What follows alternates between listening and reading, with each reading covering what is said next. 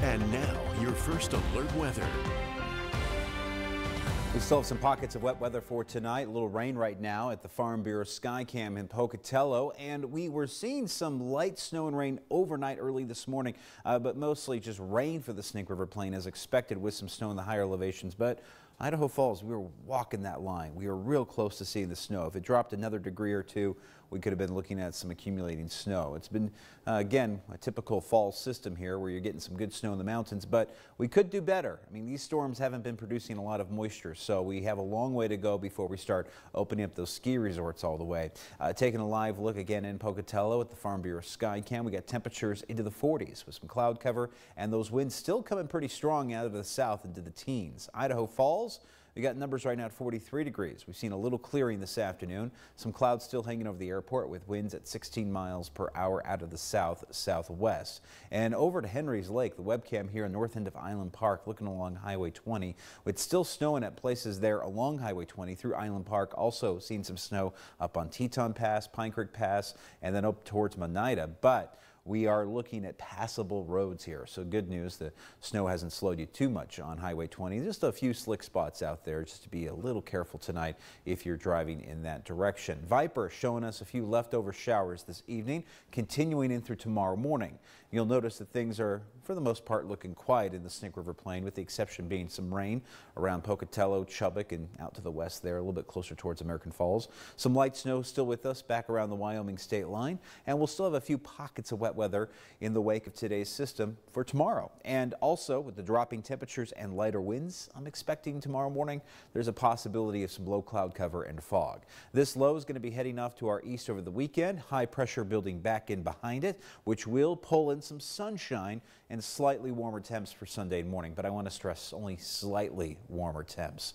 Here's a look at that Vipercast. So again, drier conditions but cold temperatures in the wake of the system for today. And Saturday we'll have a few lingering snow showers in our local mountains, and then high pressure pushes back in for Sunday and Monday. But wrapping around this ridge of high pressure, some cold air.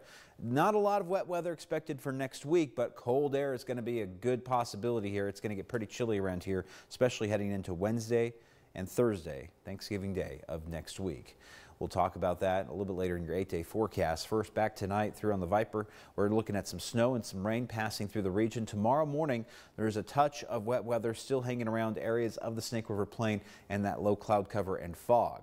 Drier conditions by tomorrow afternoon, and it's going to be sunny for Sunday with temperatures trying to warm back up. Snowfall amounts tonight, if we do see anything out of that low cloud cover and fog, it looks to be very low. And then we are picking up some rain mixing in with the snow tonight and tomorrow. And that again clearing out by Saturday afternoon.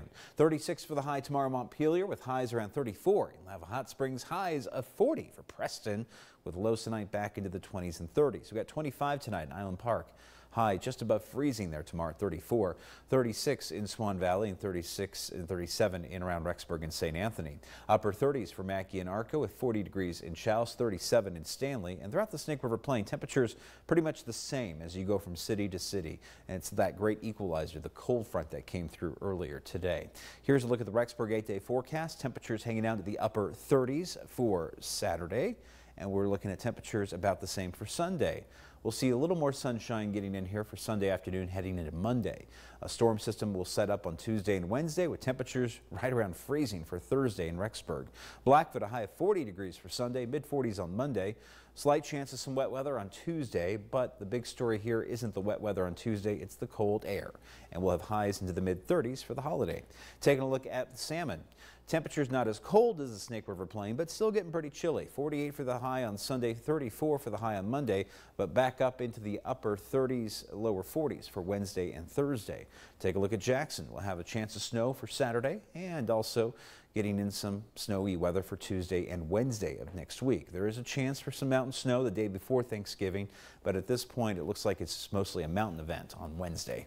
Here's a look at Pocatello. 38 degrees for tomorrow, 43 on Sunday, with highs into the mid to upper 40s to round out your Monday and Tuesday afternoon. Cold front comes in, dropping those highs back into 30s for Wednesday and Thursday. Idaho Falls, 38 degrees tomorrow.